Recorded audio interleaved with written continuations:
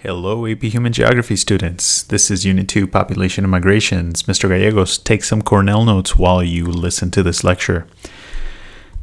So I've got some terms for you, like the demographic transition model, which is a model that shows a society's changes in population over time. So this model shows you time on the x-axis and growth on the y-axis, and it shows you how a country goes from stage 1 all the way to stage 4.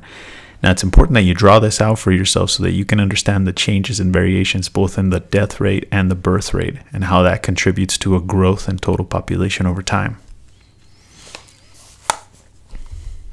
Dependency ratio, that's the number of people that depend on other younger working people that are actively in the workforce. So when you think of dependence, think of people like these babies and these elderly folks that depend on the workforce. Doubling time, that's the length of time it takes for a population to double. So for example, here you have the growth of human population over time, and as you can tell, the doubling time got really short in these last few decades of the 20th century. Ecumen or ecumeny are the geographic regions of the earth that are occupied by people, or the areas of the earth that we can actually settle on. So as you can tell from this map, not every area on Earth is inhabited by people, but the areas that are called the ecumen. Arithmetic population density, that's the entire population of a country divided by the total land area. So in class, we've studied this term as the amount of people divided by square unit of land. So for example, here on this map, you have the areas that are darkest. Those are the areas with the highest arithmetic population density. And the areas with the lightest pink, the 0 to 25 areas, are the areas with the lowest arithmetic population density. Physiological population density is a little different because it measures the amount of people per unit of arable land. Arable land is also known as farmland, like this one in the image. Agricultural population density, that's the number of farmers per unit of arable or usable land. So whereas physiological was just number of people, this one has to do with farmers specifically. Epidemiologic transition. This one is similar to the demographic transition model, but in this one you get to know why a population grows, and that's basically because of improvements in medicine. So things like vaccinations, for example, have made people's lives longer. They've also guaranteed that all the babies that are born are actually going to survive. Overpopulation.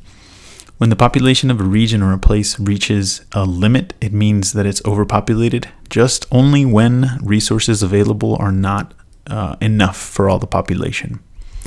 So for example, Thomas Malthus predicted that as the production of food was linear and our growth of population was exponential, over time we were going to eventually reach a Malthusian catastrophe. That's a point in time where we ran out of food. Population pyramid. This is a bar graph basically that shows the distribution of population by gender, sex, and age.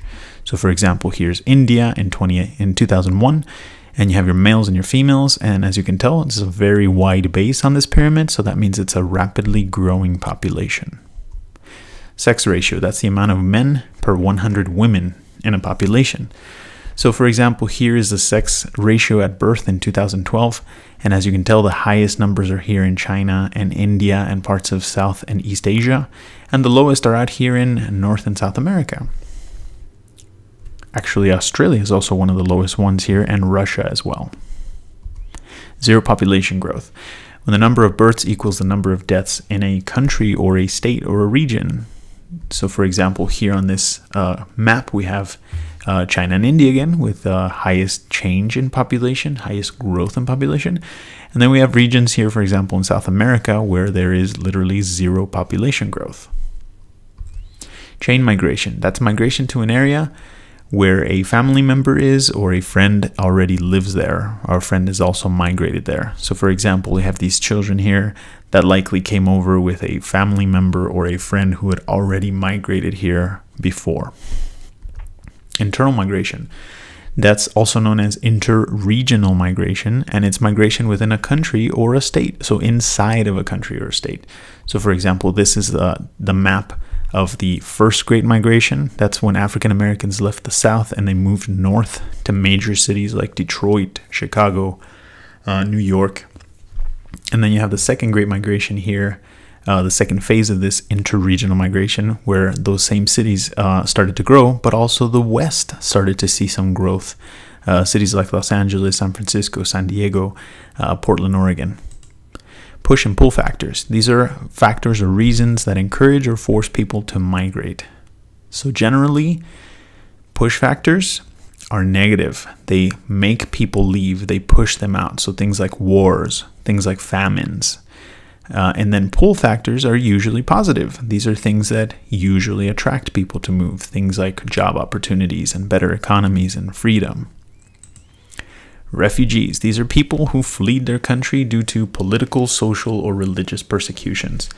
So you might think of refugees as people who have to leave their country for some kind of very valid push factor. So for example, these refugees here are likely leaving their nations of origin because there might have been some kind of push factor making them leave.